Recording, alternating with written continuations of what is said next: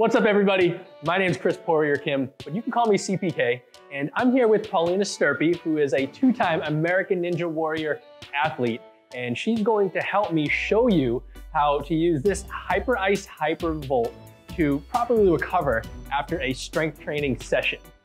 And a great benefit of using the Hyper Volt here with the percussion therapy it helps provide is it's really going to help alleviate a lot of pain and soreness and tension after intense strength training. We actually just got out of this session recently, so this is a perfect time to do this. And for Ninja Warrior, for any type of athletic realm, you're using a lot different muscle groups. You're using a lot of your back, a lot of your shoulders, and a great way that you can use this to help recover is, let's say that she just got done an intense session and her shoulders and her chest and her back are on 5. And for example, let's just say for the sake of argument here, her lats behind her here are a little tight, a little sore. Well, I'm going to use the Hypervolt here as I just turn it on. And I'm going to start by using this on the outer muscles that are connected to the area that we had just worked.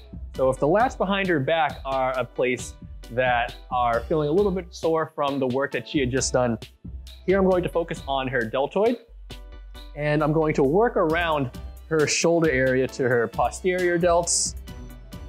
And now if you could just face your left side for me, Paulina. And then I'm going to work around her delts all the way from her mid-back, infraspinatus, supraspinatus. And then I'll start to work down into her lat.